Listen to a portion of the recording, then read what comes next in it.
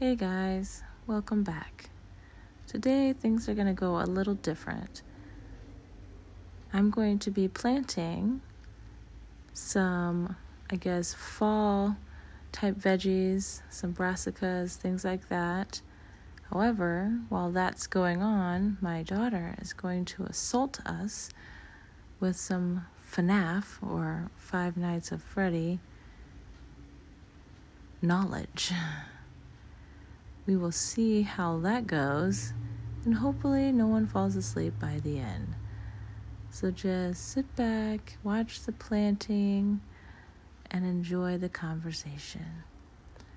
Just as a side note, the plants that I am putting in the soil, after I'm mending it with a couple of bags of, I think just regular garden soil from Lowe's.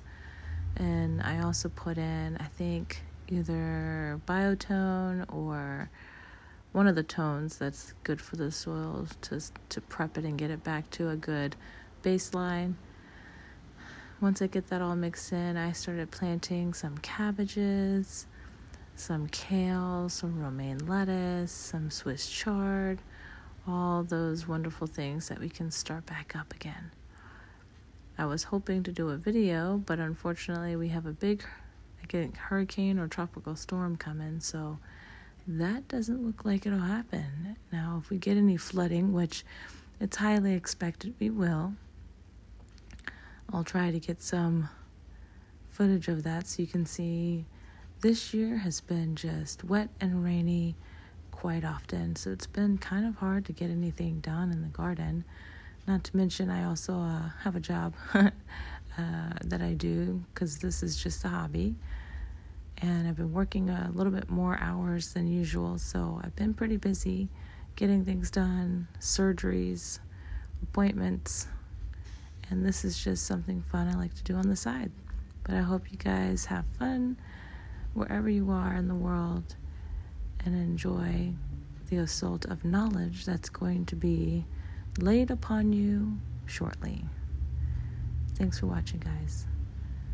See you in the next video.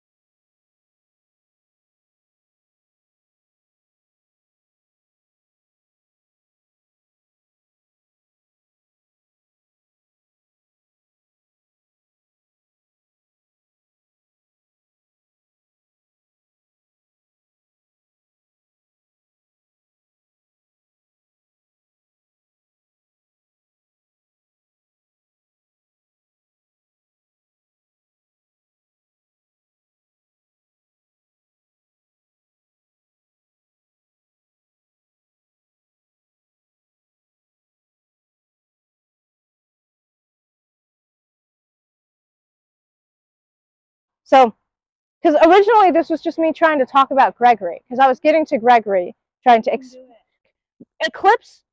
It's like his whole entire section. I love him. I love Sun, Moon. They're all great. Problem though, this whole entire showing of Eclipse had nothing to do with the reason why Eclipse was important to the main story in the first place, and that was because Eclipse shows up in BB Balloon World Adventure, which is supposed to be, assumedly, the game that Gregory played that caused him to be possessed by Glitchtrap in the first place. So that's just fan service. Roxanne Wolf. That whole entire section was kind of just fan servicey in the first place, but it's interesting nonetheless, so you can give that a pass. But it just seems kind of weird to have that as a focus. Cool beans. We like Roxanne Wolf then. It gives us some insight into who Cassie is, I guess. And it's like, then we have a whole entire section, a portion of the game primarily dedicated to Bonnie, but it doesn't really explain anything related to Bonnie. We have a lot of this stuff that just seems kind of fan servicey to see what happened after the thing and kind of feel good. Like, you can literally repair Chica. It doesn't do anything, but you can do that. It has extra game modes that weren't finished, such as the last 6 holes of Monty Golf, and it has Chica's feeding frenzy in there. It's like it was like they had mini games that were not finished in the main game. They literally have a section where it looks like you could have acquired Monty's legs, and there's a cage in the water diving section because they literally have 2 whole entire straight hallways, one that turns right, with the platforming area in the water section, which is kind of still feels to do nothing because all of the animatronics are so dumb that the only way they can get to you is if they spawned on top of you or they spawned next to you when you were in a corner, and therefore getting you stuck there. That's the only reason that you might die from those animatronics. It's like if you were not paying attention. If you are a new player, like first time, you might get scared and die. But after that, no, you're not gonna. No, they're too stupid. You can leave a room and they immediately forget what you're doing. It's like they get. Isn't that like how most games are though? No, it's like games, like the guys coming in hears you and you hide in one of the cabinets. They're not gonna look in the cabinet unless they literally just saw you. See, the thing is that people had some issues with the animatronics because the animatronics in Security Breach were kind of wonky in some ways. It's like sometimes they would glitch out a bit, they wouldn't follow the programming, but it wasn't like they were excessively difficult. Once you understood how they functioned, it was really easy to avoid them. You might not have been able to outrun the animatronics, but they were kind of stupid in the way that if you could dodge them fairly easily. It's like and it wasn't it wasn't a problem of, it was very difficult to dodge them in the beginning, but once you get to the end of the game and you acquire either the flashlight, not the flashlight, the Phaser Blaster, or the most broken weapon in the game, the camera, because once you have the camera, mommy, the enemies are not enemies anymore. They're slight inconveniences. Because the thing is, the animatronics are difficult to avoid because there's nothing to stop them, to freeze them in place, at least in the beginning of the game. It's like, so what you have to do is you have to either sneak around them or distract them and then run around them. Once you're out of range and they can't see you for a few seconds, they'll forget where you were. And once you hide at a certain distance, they'll probably, as long as you weren't in range, a certain range that they won't remember where you hid, it's like you're fine. But that's a lot more difficult. But once you get the Phaser Blaster, now, no matter what, you can shoot at least 2 out of the 3 animatronics hunting you in the face. Right in his eyeballs. That's like, literally, he is no longer... A Phaser Blaster is just a laser gun, like similar to like one of the ones you might get in like because Phaser Blast is a game in the Security Breach in the Pizzaplex which is basically laser tag, except they changed the name so they could trademark it and copyright it and all the crap. You know, that's like fancy names and such. because all cool things, so all cool individually Fazbear things need cool individually Fazbear name. So the Fazbear Blaster is just a gun, like a laser gun, with a space theme that can blast lasers. So it's kind of like they basically put yeah, it's just a laser on the end of a gun, and that you would shoot typically at your enemies to in Phaser Blast at certain so that they would be, so you can play laser tag, except it's also a capture the flag. It's basically a combination of those two games. Now, in Security Breach, after you go through the main game, after you go through certain areas of the game, you hit the very end of the game. And at the very end, you get to choose one of the animatronics to destroy. That is like to get one of the weapons that they have in their thing. Which is, if you go to the area that will result in, it's like if you go to Phaser Blast, you'll get to, yeah, if you go to Phaser Blast, you can get the phaser. That will, the Phaser Blaster, which is just a gun with a laser on it. That is all it is. And you can shoot lasers at two of the main characters there. So it's like, that's one of the options. The other option is going to Monty Golf. And in Monty Golf, you can acquire the camera. The camera works very similarly, except the Phaser Blaster sucks in comparison to the camera. Want to know why? Because the Phaser Blaster, you have to aim. It's literally a gun. You can go into the settings and add a crosshair, but you have to aim for your enemy's eyes. So you need to be within range, and you need to shoot them in the eyes for the animatronics. So both Chica and Roxy, and for any of the staff robots, you have to aim for their eyeballs, or at least their face. If you can get close enough to their face near the eye section, it'll count as you shot them in the eyes, and then they'll have a whole entire stunned animation where they'll just kind of have an aneurysm. So that's like the whole entire thing. Now the camera, that's the Phaz camera, is like, that's slightly different. Why? Because it's just a camera. It's not a laser gun you have to point and aim and shoot. It is a camera with a flash on it. The whole entire point of the camera is that it was often used, it confiscated in Monty Golf, because the camera's flash can mess with the animatronic, with the robots, the animatronics systems. Because it's basically a blinding white flash to their eyes. It sends their systems in a fritz for a second. So that's, and the difference between the Phaser Blast and the camera is that the camera, you don't have to aim. As long as you're in the general direction of the enemies, you now can completely engage them, stun them for like 2 to 5 seconds, I think.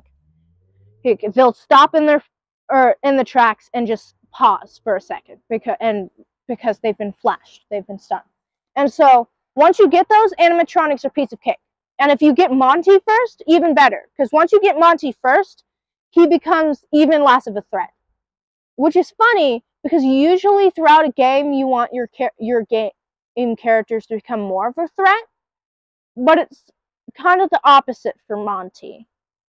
For Chica, she loses her voice box. This causes Chica to become a lot quieter, so in some aspects, so it makes sense for why Chica gets slightly harder. She starts making screeching sounds, and she's a little quieter in some aspects. Because Roxy, she's now blind now, so all she does is go for blind rage. She just goes in straight lines, but now she's slightly kind of faster, faster when she dashes at people, because she goes into just blind straight rant attacks. But because she's blind, she's got a disadvantage now. But you can't really stun her because she can't see. So Roxy's just about the same. So Roxy's just about the same. It's like, but she does hear you, and that's like a heavy thing, that her focus is now hearing, which isn't exactly shown in her gameplay sometimes, but it's close enough. Because a lot of the time, especially at the end part of the game, she just seems like she knows where you are, despite the fact that she's supposed to be blind. And then lastly, we have Monty. Monty is ultimately the most destroyed out of all of them, because Monty's whole thing is that Chica has her was already pretty quiet. In the general, that was her thing. She was very quiet, could sneak up on you if you weren't paying attention, but otherwise she was generally pretty slow, so she wasn't exactly the best. She couldn't jump at you or anything. She was just generally slower. She's like easy mode. Roxy's was slightly better than Chica because she had a dash. She could jump at you if she wanted to. She could wind up and launch at you, and that was like her thing. Monty is just built different in that Monty, his whole thing is originally the thing you were supposed to collect from him were his legs, because Monty could jump. That was a thing for him. He could jump really high. They eventually changed that to be Monty's claws, but yeah, his whole thing was he could jump really high, and so Monty can jump high. He also has a dash that is in tandem with his jump, so he can jump vertically up levels in the game, like upstairs and such, and he can jump do a dash similar to Roxy, and he has sunglasses, so you cannot stun him with the camera or the laser gun because he has glasses in his face that prevent you from stunning him. So yeah, he has a bit of an advantage than the other animatronics, because you literally cannot stun him. Thankfully, in most sections of the game, he's not an active problem, but after his whole breaking, he loses his sunglasses, and he loses his legs, which were the two things that made Monty difficult. The two things was that Monty could jump really high and jump straight at you, so you could be on the second floor and Monty could jump up the stairs to you. And then there's number two, which was that he had glasses that prevented you from stunning him, but after the whole glasses affair, he can now be stunned because he's not wearing glasses anymore. So that's a thing. Let's see.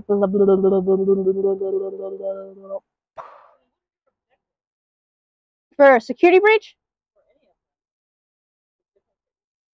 For each character, you can destroy them and acquire an item from them that will help you explore the Pizzaplex farther. Chica has her voice box, and in the game's lore, it said that when they were upgrading her voice box, whatever happened when they were making it caused it to have an error where it was at a frequency that was disrupting other devices in the game. It would stun other animatronics in the area, like staff bots and such, and it was just not good. So afterwards they put a warning that Chica would no longer be allowed to sing until her voice box was fixed, because of how it negatively affected devices in the area. And so using her voice box, you can unlock certain electrically locked gates, because some gates are locked with an electric lock at the top, and if you use Chica's voice box, you can open it, and as well as stunning animatronics, though it's not very often used, seeing as most of the time you're not really in Freddy to use that, especially since Freddy has very short battery. Then you have Roxy. Roxy's eyes can see through walls, though it's not actively used in the game as like something that Roxy can do. She can see through walls, and because of this, when you acquire it, it's helpful to see where different items are that you might not have collected. Because in Security Breach, you can collect two types of items, which are bags that usually have some sort of message, usually an online message, but they usually have that, or present boxes that usually have items. Sometimes that being like important game items, or just collectibles that will help you reach a certain ending.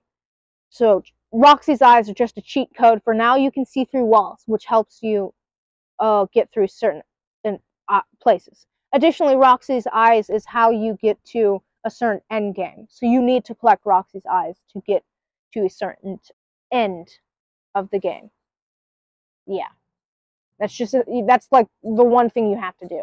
I don't think you can go to the end of the game without collecting Roxy's eyes, at least story-wise, because you can glitch through the game. But yeah, I'm pretty sure Roxy's eyes is a mandatory collect for the end game. Then you have Monty's claws. Monty's claws are used for gates. Certain gates are not locked electrically. They don't have an electric lock. They have chains on. And Monty's claws, the whole entire thing, advertisement for it, is that you can open, that Monty's claws are sharper for bass playing, and therefore you can open chain doors. But yeah, that's like the whole entire thing for those characters. But I was getting sidetracked. So for Ruin, a good percent of it is just a lot of fan servicey stuff. It doesn't seem like anything lore important, like lore-wise for the continuation of the series, like what's happening with Burn Trap, Mimic, the Blob, Fazbear Entertainment, Glitch Trap, all the stuff. Each of the games are all FNAF games, but they're not. They each have individual names. FNAF 1 is just Five Nights at Freddy's 1. FNAF 2 is Five Nights at Freddy's 2. FNAF 3 is Five Nights at Freddy's 3, and FNAF 4 is Five Nights at Freddy's 4.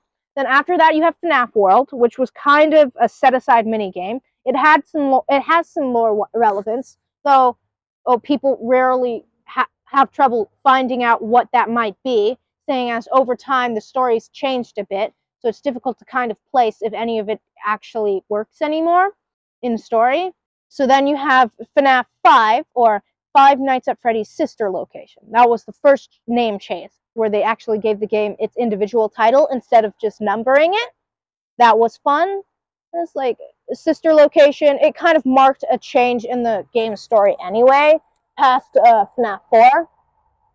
Then you have FNAF 6, which is Five Nights at Freddy's Pizza Sim, or Pizzeria Simulator as its full entire name. From there, you have technically Ultimate Custom Night, which is a game in and of itself. It doesn't have like nights or anything similar to other games. It's more of you can find lore clues in different aspects of the game. From there, you have the next game, which was Help Wanted, Five Nights at Freddy's Help Wanted. It was a VR game. And then after that, yeah, the VR game. Yeah, the VR game was kind of helpful because it kind of condensed all of the different games that previously in a different format. And it was a good introduction point for a lot of the newer games. Some people had their complaints because it's a VR game, so it's not as accessible. Change? No, I'm not going to get into that. So, Ruin, I didn't like it. It's just as simple as that. I didn't like it. It just felt off a bit. It was like the one I was talking about recently, right now, was how they didn't really choose a path of lore. It was like if they were going, like, there's two ways they can do, most people go with DLC games. With DLCs, they'll go either like just happy, fun time stuff, extra stuff, just extras. Sometimes those are mini games.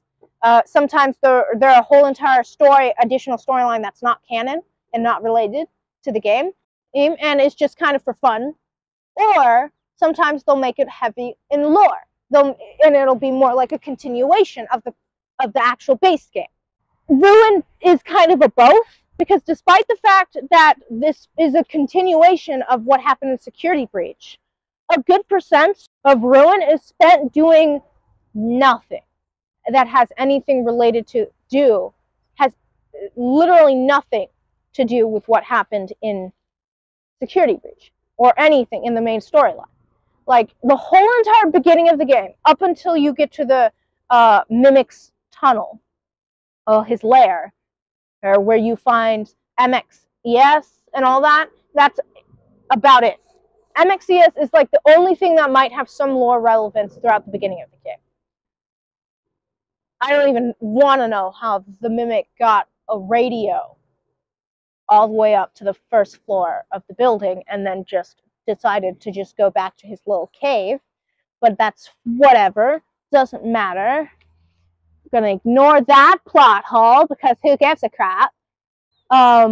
We're just gonna pretend that that could just be there when there's literally 99% of the merch in that building has been removed or been completely destroyed, and yet a completely fine Faz Bear Entertainment walkie-talkie, the second part, the B part, is just up on the first floor, and the first part, part A, was just for some reason locked down in the basement in a hole with nothing except that one pristine, completely working radio that apparently the batteries still work after possibly 7 months of being down there, because clearly the Mimic just turned it on recently after contacting Cassie somehow. But ignoring all of that fancy doodah stuff, we have, let's see. So, like, the whole entire section for Eclipse feels like it's dedicated fan service. Eclipse does have lore relevance, but his lore relevance has nothing to do with his animatronic at the current moment, and everything to do with BB's Balloon World. BB's Balloon World Adventure. And yet they don't ever involve that. Despite showing Eclipse, they never mention that part of the game at all. It's like, despite that fact, it's like Sun and Moon's only actual lore relevance to like the main story of the game related to Glitch Trap, because BB's Balloon World Adventure is supposed to be how Gregory was possessed by Glitch Trap. Then we have the mini games. They completed the mini games that were unfinished in the game. We have Chica's Food Frenzy. We have Monty's Monty Golf Holes, the last 6 that were unfinished in the original game. Those were all finished products that are the finishing of those last mini games that went unfinished and put into the DLC. Those are extra things. It's like you even get to fix Chica. It doesn't have any actual relevance to what happens in the story, but you can fix her. Or if you beat Chica's feeding frenzy, you'll get her voice box and you can put it in Chica and fix her. So clearly this is like has a lot of fan servicey aspects. Since none of that actually is relevant to the story, so it's like, heck, there's even an area that looks like it might have once been dedicated to fixing Monty, seeing as during the Monty area where the Monty fight, I say with quotation marks, because it's literally just a hallway, and Monty's too stupid to follow you down the hallway half the time. You could literally get across the whole entire hall with Monty nowhere behind you because of how easy it is, because of how dumb all the animatronics are in the game. And the whole entire thing, there's a section where if you go right, there's platforms that lead to what looks like a little cage. That it looks like this could have been where, if you had at some point collected Monty's legs, this looks like you could have possibly trapped Monty instead of killing him later in the thing. It looked like this is where you would like lead Monty into the cage or something, and then maybe repair him.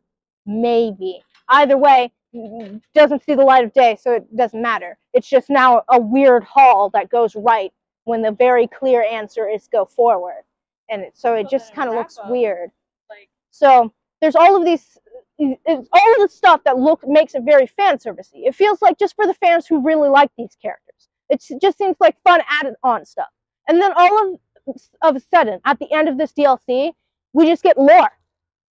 It's like that's actually relevant-ish, because I don't see how the Mimic matters at all in the grand scheme of things, but for like story-wise, it matters somewhat, seeing as this means at least something the books say, for once, actually matters. And from that, it's like, and at no point during this whole entire game has the Mimic ever been like hinted at during the whole entire Ruined DLC.